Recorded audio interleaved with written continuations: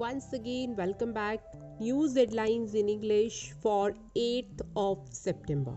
And first of all, national news.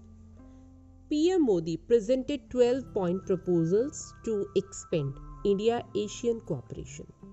Arunachal Chief Minister revealed Siang River barrage plan to counter Chinese dam. More than 3,200 dengue cases reported in Bengaluru in 2 months. G20 summit, Delhi schools and colleges to remain shut from September 8 to 10.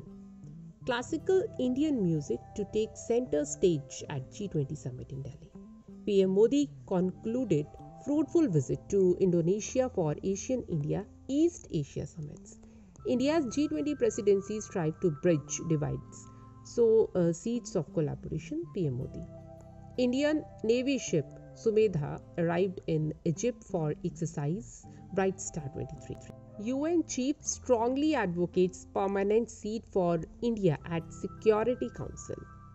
Courts must be on guard, test evidence meticulously when FIR is delayed. Supreme Court. Now some international news. Vladimir Putin not planning to make video address at G20 summit.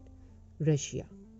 China expressed support for African Union's inclusion in G20.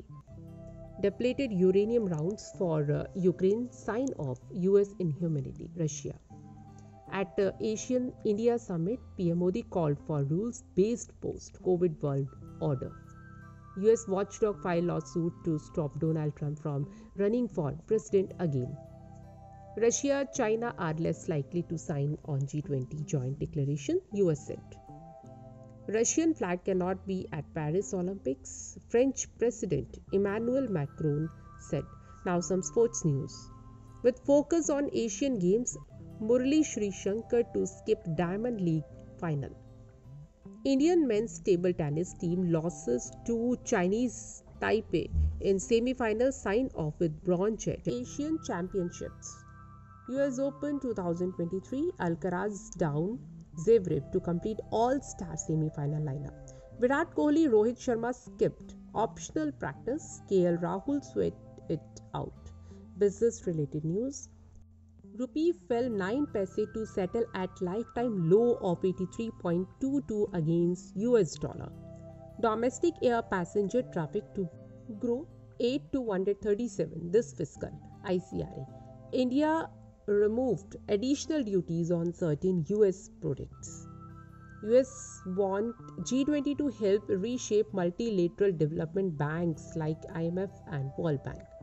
RBI governor asked fintech to focus on customer centricity, self-regulation.